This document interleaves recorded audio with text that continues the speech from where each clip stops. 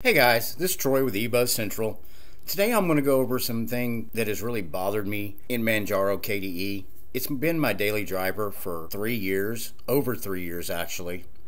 And one thing that's always bothered me has been the fonts and the icons. First, before I get into this, please like and subscribe to my channel. Doesn't cost anything, and if you end up not liking me, you can always unsubscribe. Also, it'll enter you into the Dell XPS 13 that I am giving away on October 31st, 2021. Now I have pulled up here one of my videos that I have done on Manjaro.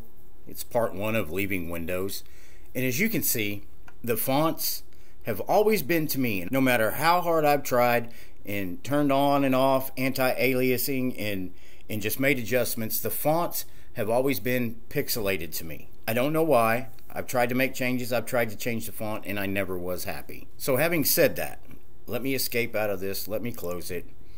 I've made some changes. The other day, if you watch my channel, you know I did a video on Windows 11 Beta. And one thing I really liked in Windows 11 Beta was the fonts and the icon set. No, this isn't blasphemy, because I like window icons, window-like icons, and their fonts doesn't make me a windower. But what I am going to show you, you just saw that video that I had pulled up. I'm going to pull my file manager up and show you how much clearer my font looks now and the great looking icons that I've added to Manjaro. Totally changes the look of the OS.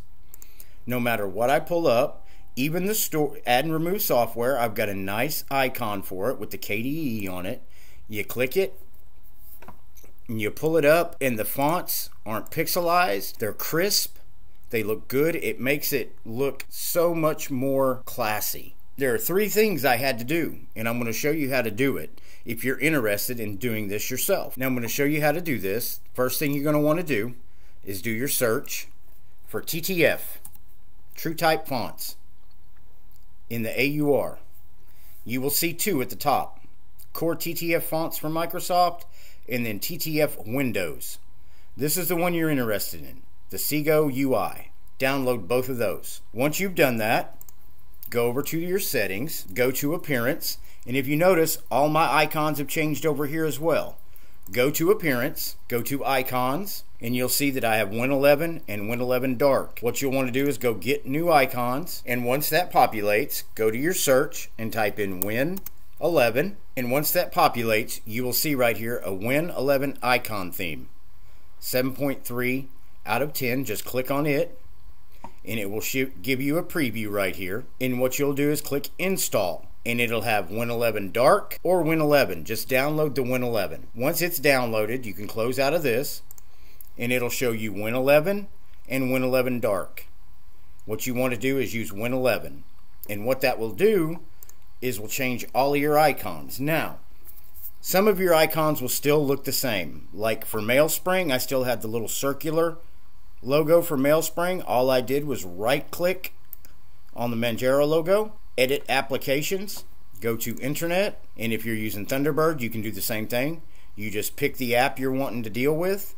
Once it brings all this information up, click on the little icon, and then you can choose whatever icon you want to use. I just went and typed in mail, and there's all of these you can choose. Just click one and it'll set it, and then click save. Now another one I changed was Shotcut. Its icon didn't do it justice. So I went and found Shotcut Video Editor, clicked on the icon, and all I did was a search for video, and it brought up Multimedia Video Player. And that was the icon. I selected it, clicked OK, and that's how it looks on my bar now.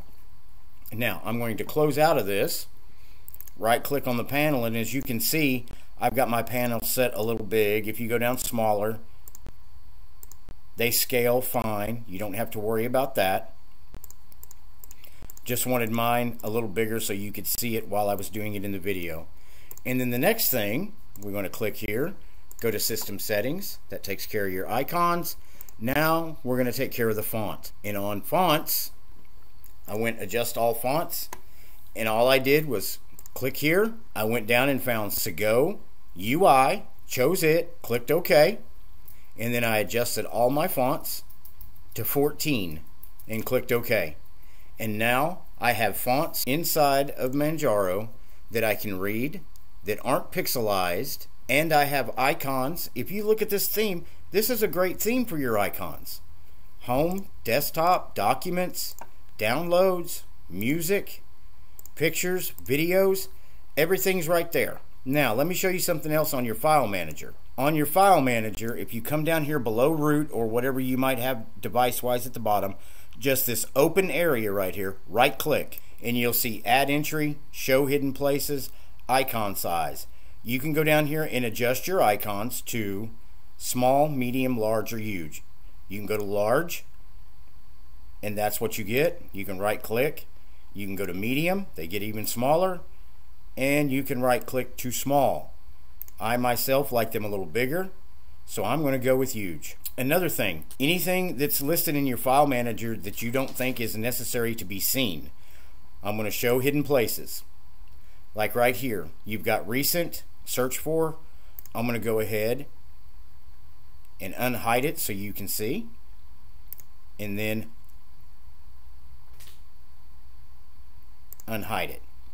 Now, if this is what you presently have on your file manager, all you have to do is go to recent, right click on it and put hide.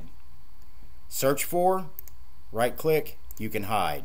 And that opens up some more room there. But that's just a little quick tutorial. If you're wanting to change some things on your Manjaro KDE and you want to make it look better, if you have the same complaint that I do, that the fonts seem to be pixelized and you want to change that, you can change it. You don't have to go with the icons I chose. You don't have to go with the font I chose. Please like and subscribe to my video. Doesn't cost anything, and if you end up not liking me, you can always unsubscribe. And if you do, that enters you into the Dell XPS 13 giveaway that we are doing on October 31st, 2021. Thank you guys for watching the video, and I will see you in the next video.